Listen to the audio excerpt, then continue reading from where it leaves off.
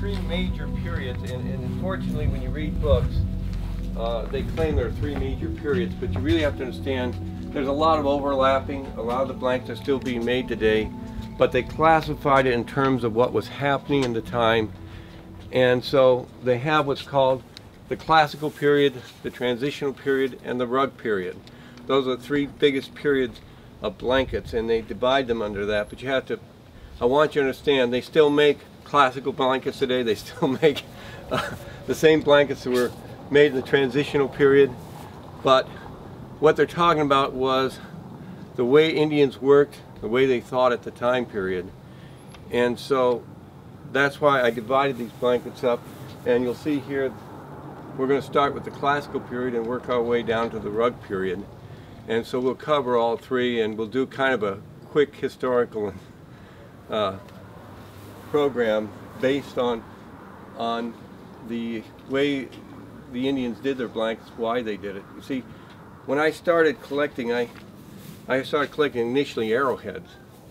And then as I got more interested, I started collecting Indian blankets, and I started with not any idea or concept of why a blanket was made. I just did it because, you know, how many times we buy things because it's pretty, you know. And so my dad told me, he said, you know, Gary, if you start reading about the history of these Indians, you might learn something. You know, you might learn how to make better decisions, because he always said one of the main things you can learn in life is that if you study history, it'll help you make better decisions, because history repeats itself. You know, we think our fathers fools, so wise we grow. Some doubt our wiser sons will think us so. So I never understood that, okay, when I was young. But as I got older and got a little wiser, I began to realize what he was saying. And what I have learned is that every single one of these blankets has a story to tell. There's something to tell you about it. And that's what makes them so beautiful. It's the story behind the blanket itself. Well, we'll get back. We started with the idea that every blanket has a story, and I love these stories of these blankets. And the first blanket we see here is a Spanish blanket. It's not Navajo. And there's a lot of reasons we know that. What the Spaniards did, and of course this blanket is not a 1600, 1700 blanket, because those are in museums and they only have little pieces of them.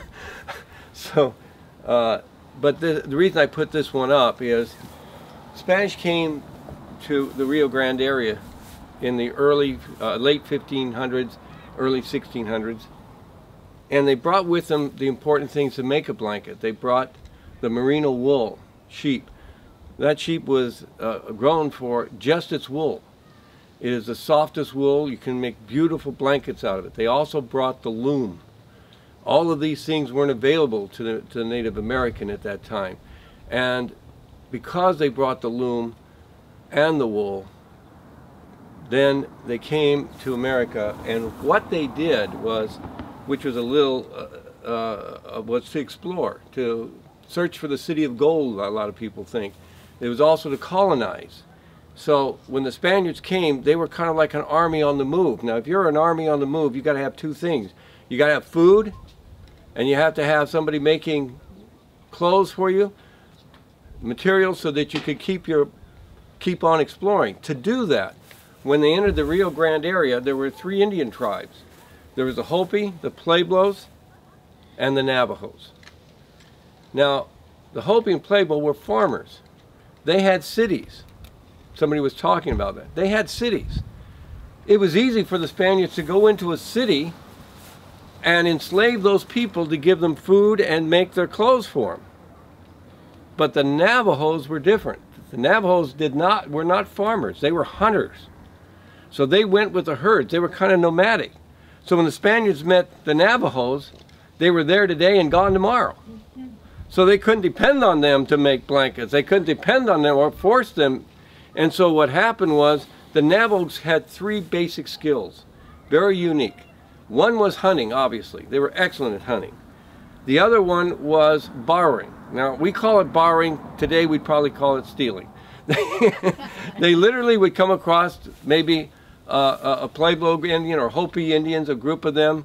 They'd overpower them. They would take their things, they would go down several miles later, find some more Hopi Indians, and trade the Hopi Indians things that they just stole. So the Hopis didn't really like the Navajos. They kind of lived with them, but they were kind of their enemies, and they often didn't trust them because they didn't know whether they were there to trade or if they were there to hurt them.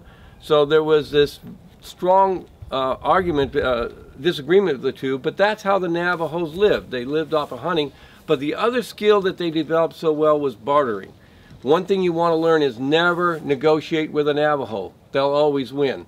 Their whole culture was built on bartering. So when you go back, understand that very early on, they were already learning how to barter and trade, and that was one of their biggest ways that they were making a living. So when the Spanish came, they enslaved basically the Hopi Indians and the Pueblo Indians because they could control them. And they brought them the loom, they brought them the wool, they brought them the sheep, and they brought them the knowledge. And you can tell a Spanish rug. This is an 1890s Spanish rug. First place, the Spanish loom was horizontal, like this. So when you made a rug, you could only make half of it. Once you made half, you take that off the loom, you'd make the other half. And then you'd sew the two parts together. The other thing that tells you this is a Spanish rug is the center diamond. The center diamond was, throughout Spaniards' history, they loved the diamond.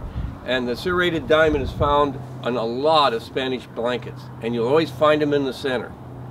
Believe it or not, as we go down the line, you'll begin to see how that influenced the Indians and Native Americans in making their blankets, because they were heavily influenced by the Spaniards, because that's where they had learned how to make blankets. And that's why this blanket is so interesting, because it's an 1890s blanket. It has that beautiful center diamond that they have, the beautiful colors, the excellent wool. It's a very soft wool, very excellent wearing blanket. But it had the center. Now, you have to understand, the first people that really started learning, a lot of people think it was the Navajos, it wasn't. The ones that learned from the Spaniards were the ones that they enslaved. It was the Hopis and Pueblos that were making blankets.